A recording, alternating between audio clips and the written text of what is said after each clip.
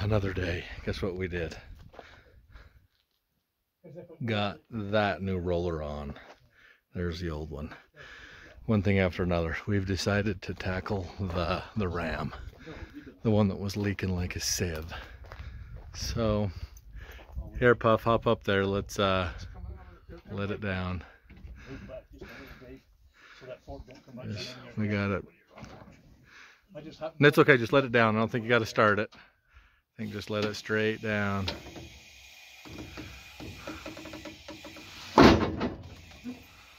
That's perhaps better than you thought, Jeremy, because it just probably right there. Okay, is it in neutral? Yeah.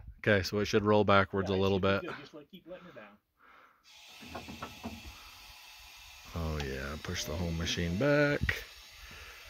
Come down, we got some boards ready. Dealer told us what they were going to charge to do this. We decided to get the kit ourselves. Go ahead, yeah, it'll just come down. Well, what I was afraid of is that would come off of over there and slam down and break just like that. Oh, well. Perfect. It's down now. Good thing we had the boards there. Now we can undo the bottom. Board so I could reach it. Now we'll get the tools and start taking it apart, but people ask, that's how we just cleared that. Anyway. Hey, I'm from Fat Jack over here. What's Jack saying today? Hey Jack, Jack is here. Jack says, fix it. That pin, we were worried about the pin. Does that pin come out easier than you've ever seen? Ever, Oh, ever. me too. I've Never seen one come out that well. Like Like we were all planning to beat it, and this we didn't even have to beat. No little pry bar behind it, and it just slid right out, almost like, I would dare say, it's been replaced before. Look at that. Like no, hardly, it looks dirty, but it's... That's what happens when you grease your stuff like you should. Yep, service them up.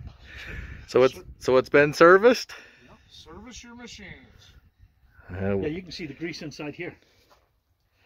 Today we benefited from somebody who... somebody had a grease gun and they used it. Somebody knew how to use their grease gun.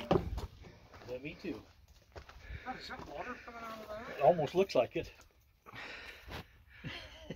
So when It's pretty milky looking. when it was leaking, it was very milky. Put your And hand. it looks like it's... No, it does. It is. That's water. That's water. Yeah. That's water. That ain't oil. Well, we'll be able to Somebody tell. just spit out a hydraulic oil and filled with water. I sure hope not. See this? This is where it was greased, and it just slid right out. Perfect. Anyway, okay, we're gonna grab the tools. We're gonna unbolt this, unbolt that bottom cap, pull this ram out, and we're going to be able to take a look at the piston inside the cylinder bore. So anyway, I need both hands, but we'll be back. Service that.